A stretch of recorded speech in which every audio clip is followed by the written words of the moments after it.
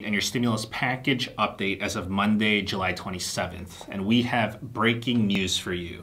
The Republicans have now released their proposal for the next stimulus package. It is called the HEALS Act. This is short for the Health, Economic Assistance, Liability Protection, and Schools Act. Here are the major items within the HEALS Act. The second stimulus check. There is a second stimulus check. The stimulus check is for $1,200. Adult dependents will qualify in the second stimulus check for $500. The income levels will be the same as the previous stimulus package. You'll receive the full amount of the second stimulus check if your income is under $75,000 and you're single, or if you are married and you have a combined income of under $150,000. If you are single and you have a dependent, you would receive the full amount of the second stimulus check if your income is under $112,500. If your income is over these amounts, your second stimulus check would be reduced. At a certain income level, your second stimulus check would be reduced to zero. The Democrats, they also support a second stimulus check, so this is definitely good news. Unemployment benefits. The Republican proposal calls for the extension of unemployment benefits for $200 a week for 2 months, so until the end of September. After those 2 months, the unemployment benefit calculation would be based on how much you are making. This method is called the income replacement method. The income replacement method would get your unemployment benefits up to 70% of your wages, up to $500 a week for the federal payment amounts. The Republicans, they do not want to extend unemployment benefits for the $600 a week because people were making more money being unemployed instead of working. Treasury Secretary Steven Mnuchin said it just wouldn't be fair to use taxpayer dollars to pay more people, to pay more for people to sit at home than they would working. The Democrats, they prefer an extension of unemployment benefits for $600 a week.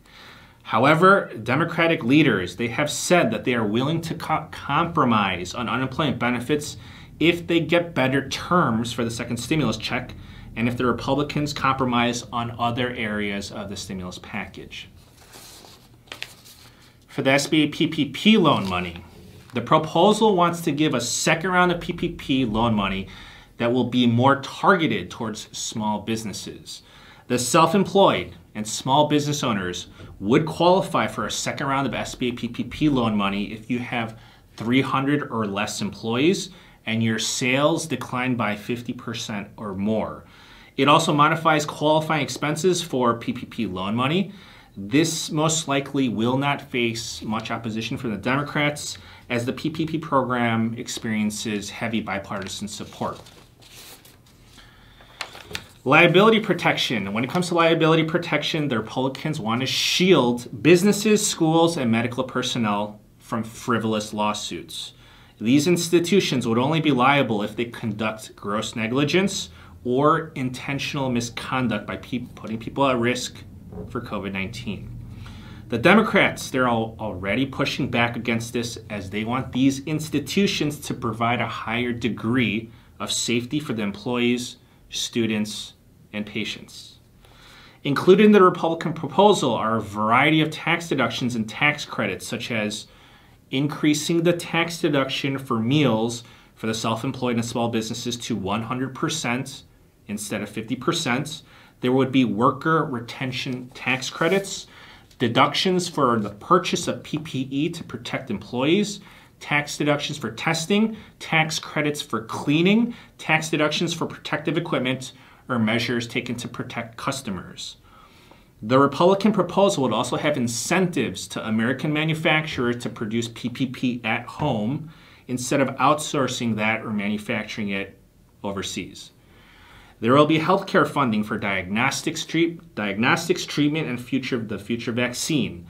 The theme of this Republican stimulus package proposal is promoting jobs, healthcare, and kids. You need to please remember that this is just the Republican side of the proposal. This needs to be negotiated between the Republicans and the Democrats to create the final terms.